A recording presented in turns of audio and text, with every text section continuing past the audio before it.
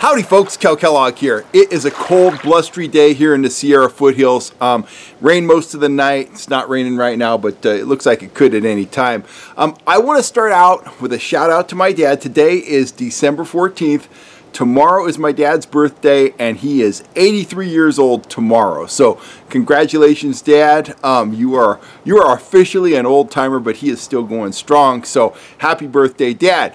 Now, let's move on. I've had a lot of requests for this video. This isn't going to be for everybody, but if you're interested in this subject, you're going to want to watch it from, start to finish.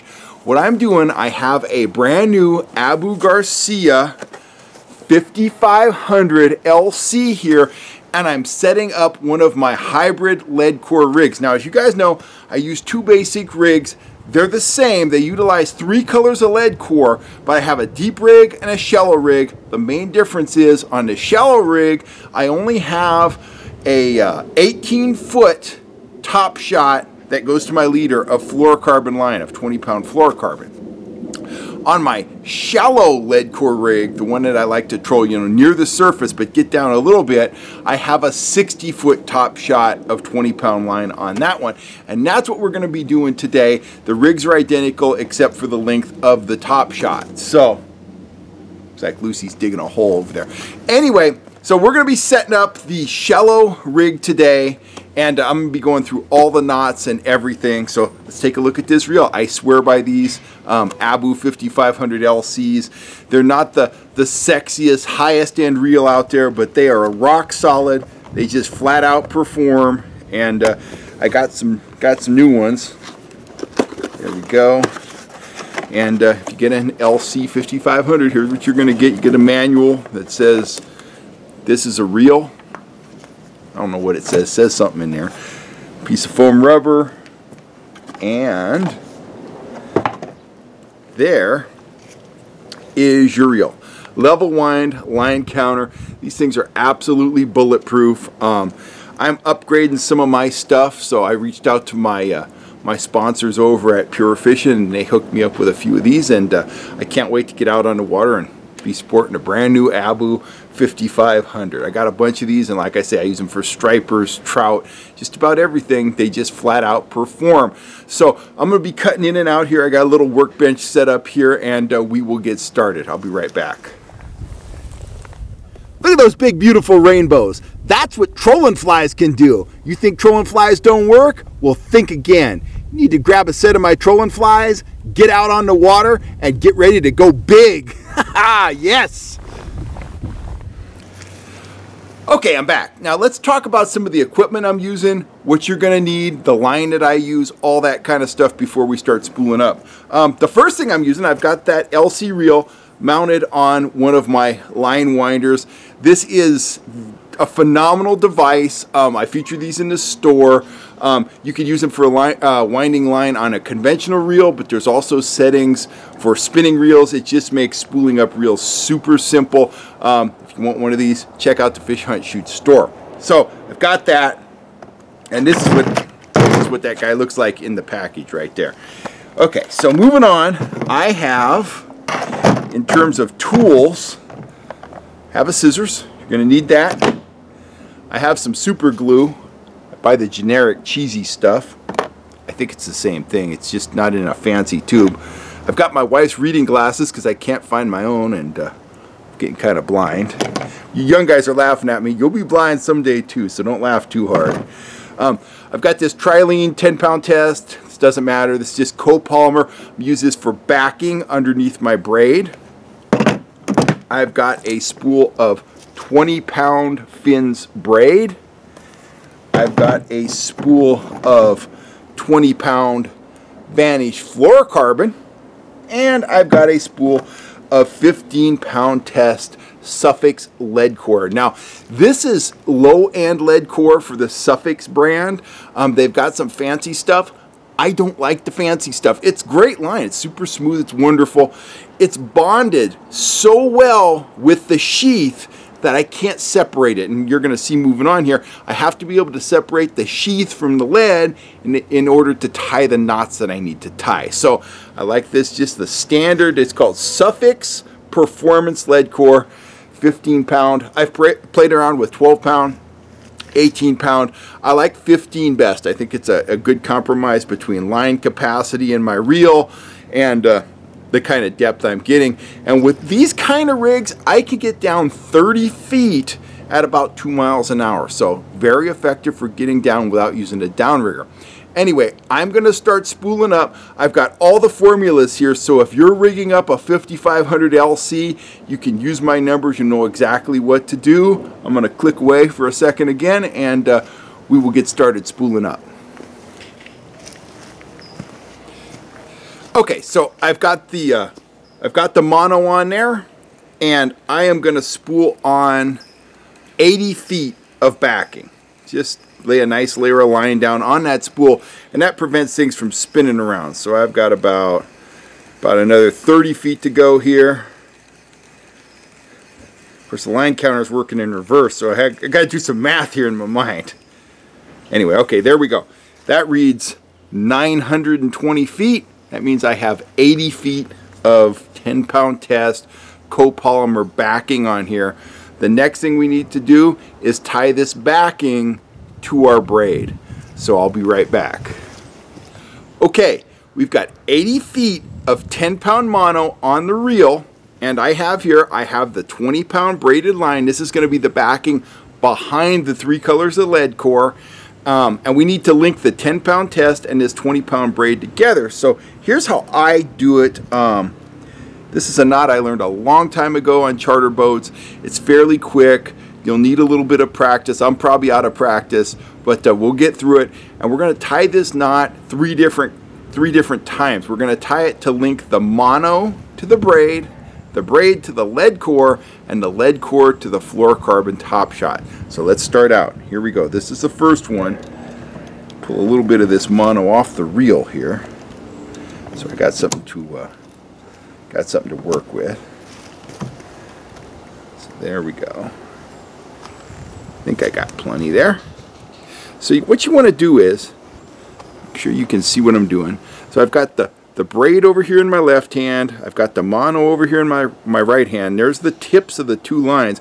I'm just going to lay them over one another like so. Make sure I've got plenty of line to work with. So there you go. Tip of the mono's here, tip of the braid's there. They're just laying over each other. So the first thing I'm going to do, I'm going to work with the mono first. I'm going to bring the mono back around. That's going to form this loop here, and I'm just going to wrap around both the mono and the braid. And I'm going to do that probably 5 or 6 or 7 times, whatever I feel like.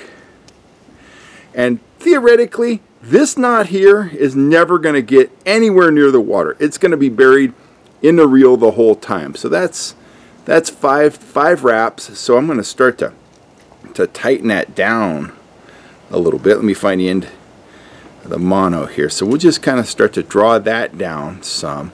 Not all the way, but just so it stays put. Now, on the braid side, there's the tip of the braid.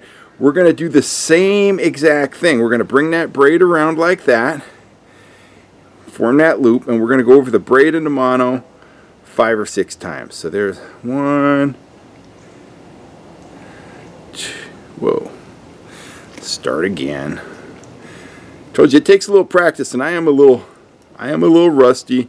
It's cold out here, and my fingers are kind of clumsy. So anyway, I got them both there. Let me just go through it here. So there's once and twice, 3 times, right there, 4 and 5 times. So now just start to bring this down a little bit. My wife says, "Why do you always look at the camera?" I said, "Just so I can see if I'm in the frame when I'm demonstrating something." So I'm just starting to bring that knot down there. We've got the one in the mono over there. Grab both tag ends and just start to work those down. You want them to draw down nice and neat, and they're going to be fairly far away at first. So they're both starting to draw down. Now, just start to pull on both main lines and make those knots slide over to one another, right, like that. So you can see the knots are coming together there. And now just individually kind of snug them down. Pull the mono side, the braid side, both of the main line ends, and grab them and tug them down pretty good. There's that one. There's this one. And then here, I'm going to draw these tight together. And what you got there, hold it up to the camera, you got a nice small knot. The lines are linked together. You can cut these tag ends very short. I tend to leave just a little bit. Where's my scissors? I leave probably, I don't know, a 1/16 of an inch or less probably. These aren't very good for cutting braid, but they'll get it done. Right. They're kind of sawing through it, but we'll get it done. There we go. Okay, braid's cut off, and now I'm going to trim that mono tag end. Just like that. So I leave a little tag end, prevents slipping if for some reason I got a huge fish or something. I can't imagine having a fish that big, a trout that big anyway. But if it happened, I got a little bit of insurance there.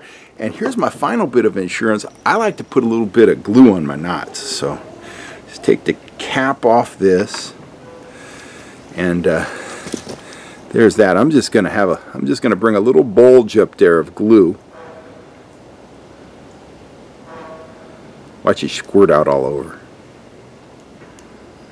Come on, baby. Actually, maybe I'll just go like, there we go. There we go. Just a little dab of that. So, okay, I'll let that knot dry, and when we come back, we're going to spool on the braided backing. So, I'll be right back. Okay, so I've got it all set up. We're ready to spool on the braid.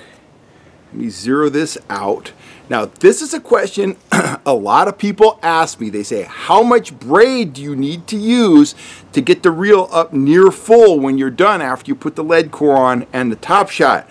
The answer to that question is 533 feet. 533 feet of 20-pound braid will make the reel fill up just very nicely. So 533 feet. So I need to do a little math here. That's going to be, my line counter is going to start off at 999 because it's going to be running backwards. So if we took off 500 feet, it would read 500. Take off another 30 feet.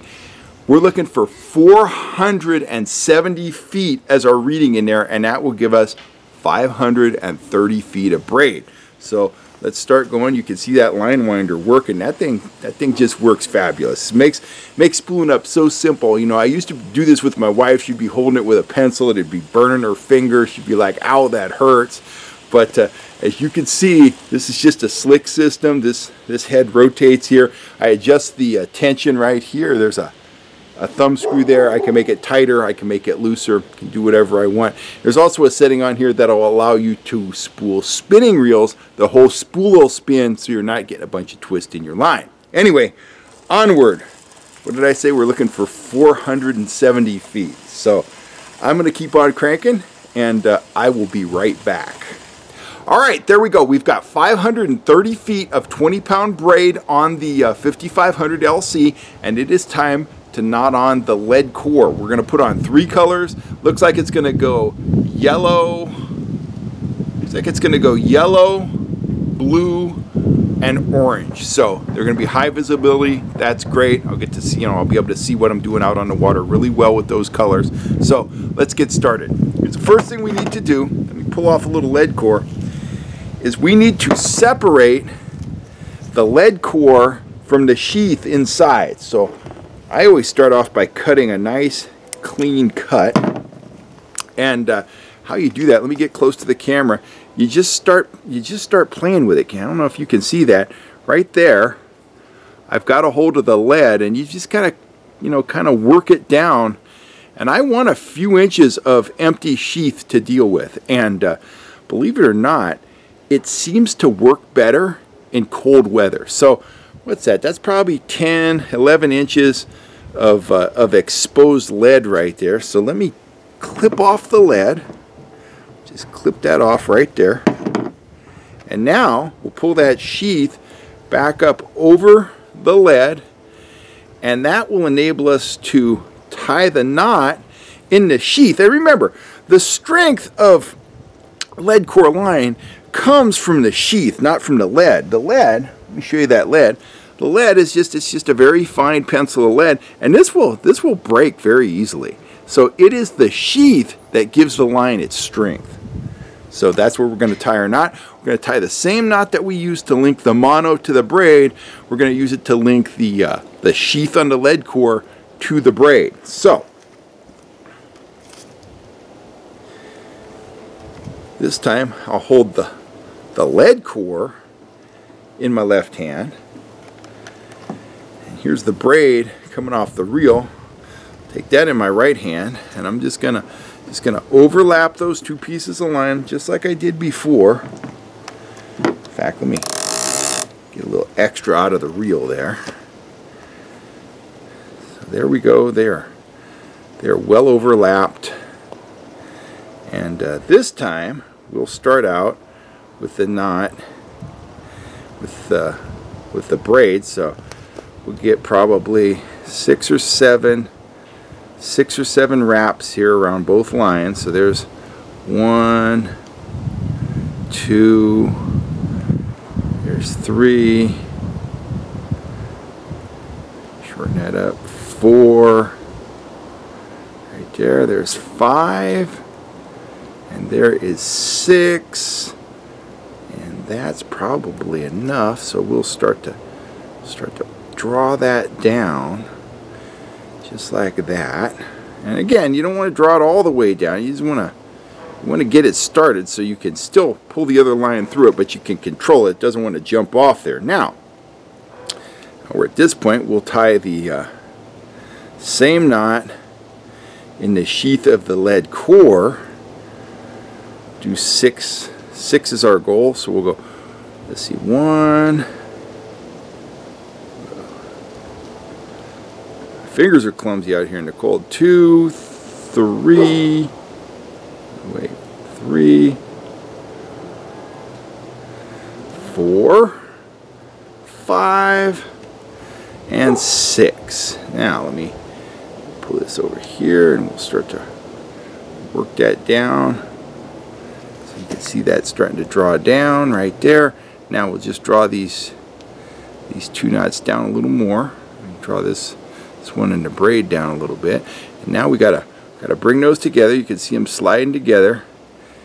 And that one in the sheath is drawn down a lot more than the one in the braid, so kind of work with that braid one a little bit, get them down an equal amount. A little braid there. There we go. Now we'll draw that down. Oh, I like that. Okay, perfect. So there we go. I'm pulling fairly hard on the main lines. We'll draw these tag ends down now. Get a hold of this one.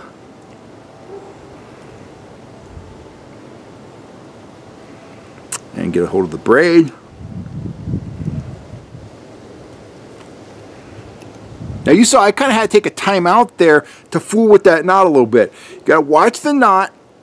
Make sure it's going down right. Before you tie it all the way down, you can kind of use your fingernail there to adjust it. Make sure it looks, nice and smooth. But let me hold this up here. I don't know how well the camera picks that up. I'll hold it up against my shirt there. So right here, well, there we go. Right here's the knot. As you can see, that is a nice, smooth knot. So I'm going to trim the tag ends using my dull old kitchen scissors again. And then I'm going to apply a little bit of super glue to that. So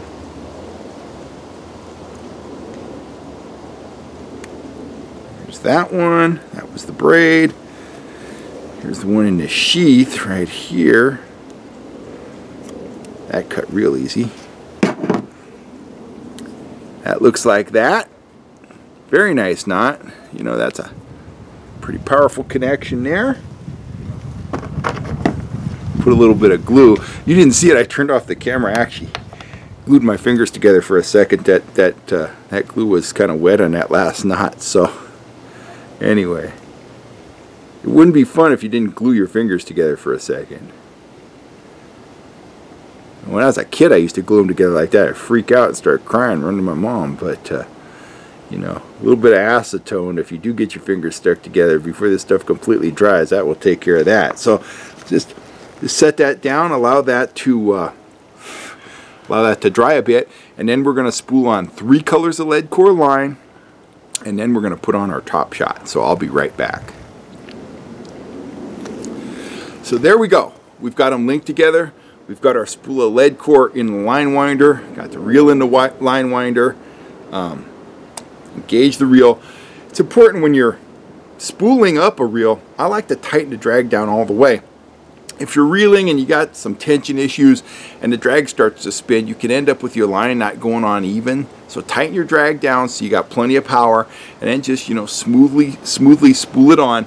We're looking for 3 colors of Leadcore to go on this reel, so let's get started. Here we go.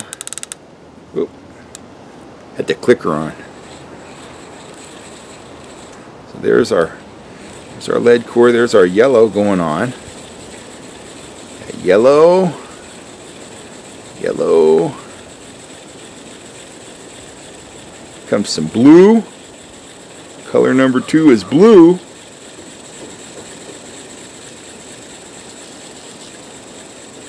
And here comes number 3 is orange, and that's going to be nice, high visibility. I'm going to be able to see that great. That's going to be fantastic. So there we go. Now, right there, snap that off. There we go. 3 colors of Leadcore on the reel, and it is time to put on our 20-pound top shot. I'll be right back. I'll go over the length of that with you. And we're just about done. That line winder works sweet. I'm loving it. I can't wait to get this new reel out on the water and troll some flies behind it. Okay, I've got the fluorocarbon, the 20-pound test vanish in my left hand. I've got the sheath of the Leadcore in my right hand. We'll lay them on top of each other. We'll start off with the knot in the on the Leadcore side first, and again, we're looking for probably six full wraps. So let's see here. There we go. Starting it down. Very nice. Looking good. All right. So there we go. Drawing that down. Now we'll bring those 2 knots together. There they go. Bring this fluorocarbon side down just a little bit more. Go. They're just coming together right there. Now this is where you kind of gotta nurse this fluorocarbon side down. The sheath side, well, it wants to draw down because it's soft. The fluoro is a little bit stiffer, of course. And there we go. Pull those down. Pull on those tags. I felt a little bit there. Pull on this Leadcore side.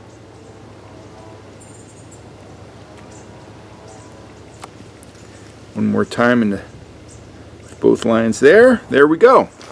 Trim those tags off there. Go. There's the knot. Nice and clean. A little dab of that glue. Glue was laying on my wife's eyeglasses. I hope I didn't get any on the lens. I don't think I did. There we go. Let that dry a bit. Put the cap back on before I do have an accident. There we go. So let that dry a little bit, and I'm going to be spooling on 50 to 60 feet of the Vanish 20-pound, and that's going to give me invisibility. Even though it's 20-pound test, fish can't see it. I'm going to take that down to a bead and a trolling swivel, and then I'll run my leader on that. It might be a leader to a fly, it might be a leader to a spoon, whatever. This is my shallow rig, as I said earlier, and what that longer top shot allows me to do, I might just want to fish with half a color of Leadcore out. So having that 60 feet of top shot ensures I'm going to have the bait well behind the boat. Now, the other rig, my deep Leadcore rig, it's only got an 18-foot top shot. So with that one, you know, I'm assuming I'm going to be fishing 10 feet deep or more. so I'm going to have a little bit of lead core out. But with this one, I might have a very short distance of lead core out, so I use that extra top shot just to ensure that my offering is away from the kayak or away from the boat, and you know, I'm not so close to the boat that I'm scaring a fish. Although, you know, sometimes they will hit surprisingly close to the boat, so you know, but that's how I set up, that's how I do it, and that's why I do it like that. Shorter top shot on the deeper rod, longer top shot on the rod that I'm going to be fishing shallower with. But that's dry. You can just burn it in with your fingers a little bit like so. And let me throw this on the line winder right here. One knock on this Vanish fluorocarbon is it is stiff, which works just fine for trolling, but don't know how much I like it if I was going to spool up with it and cast, you know, cast with it. When you're trolling, you're not really casting, you're just letting your line out in a very controlled way. So there we go, that's on there. And knock that clicker off there. And I'll get back to the fluorocarbon and then zero this out right there. So I'm at 0, so that should read 940.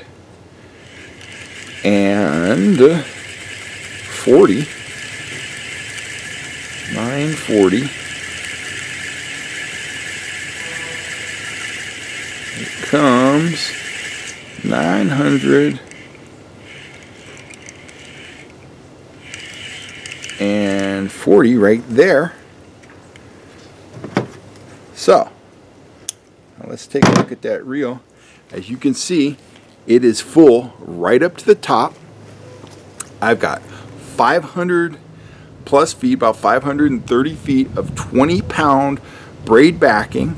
I've got 3 colors, or 90 feet of lead core line, and then I've got 60 feet of 20-pound Vanish fluorocarbon on top of that. That's how you set up the hybrid rig. That's how I set it up. It takes a little time. There's some knots involved. Just got to work through all that, but it's a very convenient way to fish once you're out on the water. I love it. I've been experimenting with these type of rigs for about 10 years now. I'm still dialing it in, but this is how I'm doing it right now. It's very efficient. It works very well. Just make sure you get that lower end lead core so you're able to take the sheath off the lead really easily. But man, that's just a beautiful job. Beautiful reel. I can't wait to get out on the water and try that. If you're looking for a line winder, click on over to the Fish Hunt Shoot production store. Not only do we have these line winders in there, they're about 40 bucks most places. I'm offering them for $35. We've also got all kinds of trout tackle and rods and stuff. Reels, stuff's coming in and out all the time. I've got several new products I'm going to launch. So anyway, I want to thank you guys for all the support. I hope this helps you guys out on the water that are interested in fishing with lead core line. And I will catch you next time right here on YouTube. I'm Kel Kellogg, and I'm signing off. Thanks a lot, guys.